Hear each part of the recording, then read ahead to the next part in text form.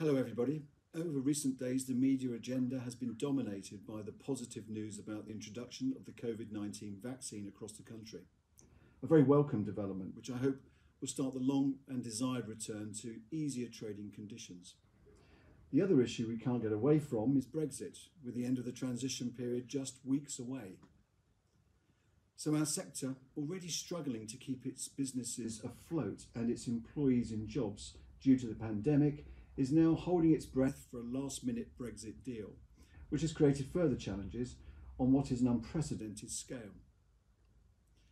As I record this, the Prime Minister has returned from Brussels and talks are due to resume with a new deadline of Sunday for yet another review.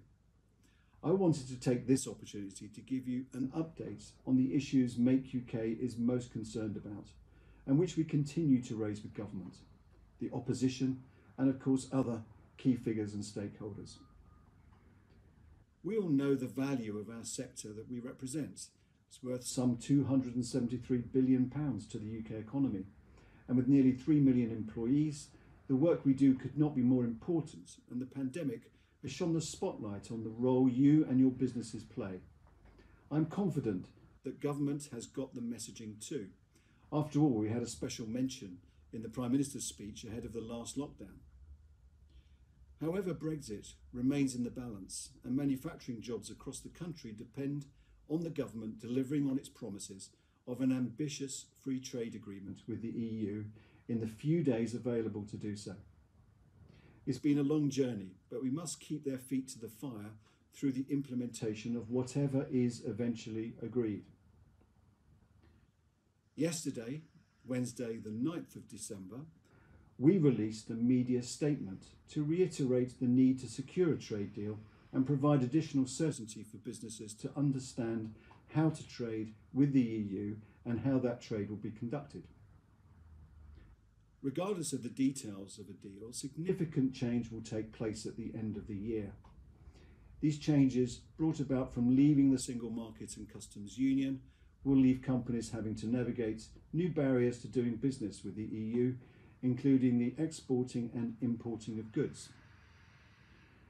There will be administrative and practical changes that will come from new border formalities, the documentation for shipments, new labelling needed for goods, and the possibility of physical checks on goods at the ports. We continue to constantly talk to government about the need to make sure that border systems are in place to assist UK firms. Of course, we offer solutions to them as well, particularly around tried and tested systems at the ports and the visible presence of customs and other border control staff, or the system support that is vital for firms to submit the necessary paperwork and pay any relevant duties and taxes.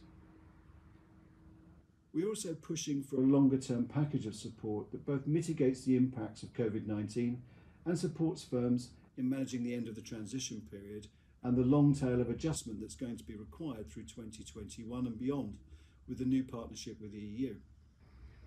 The piecemeal support that has been offered to date is simply not enough, and a long-term support package that is really reflective of international competitors and where they have got to is now needed. Without this, the road to recovery will be a slow one. But we know for manufacturers it's not just goods that will be affected at the end of the transition period, services will be impacted too. It's important to know that services have become an essential part of UK manufacturing's offerings. These services are sold often as integrated parts of a wider package.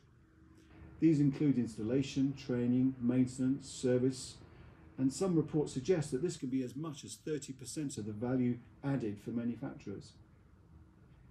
Many multinational firms use the UK as their service hub for the European market, with thousands of visits to the EU happening every year.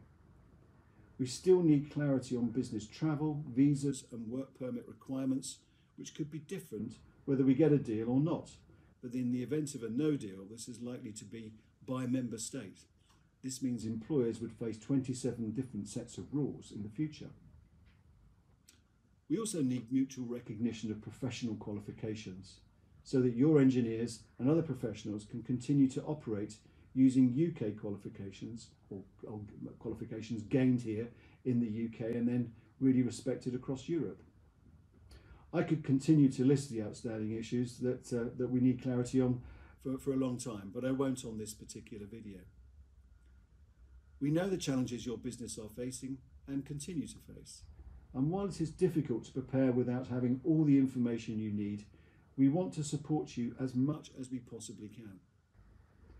By having a thorough understanding of your product systems and supply chains, you'll be better able to respond flexibly to the information that will eventually be released. And we will ensure that this information gets to you as soon as it is available, as we have been doing all year. Make UK is here to help. You'll find on our website the services, experts and events that we're providing over the coming weeks and into the new year. I encourage you to stay in touch with us. The insights you provide is vital to our continued conversation with government. So thank you very much for your time today, and I hope you and your families have a very happy Christmas and a prosperous New Year.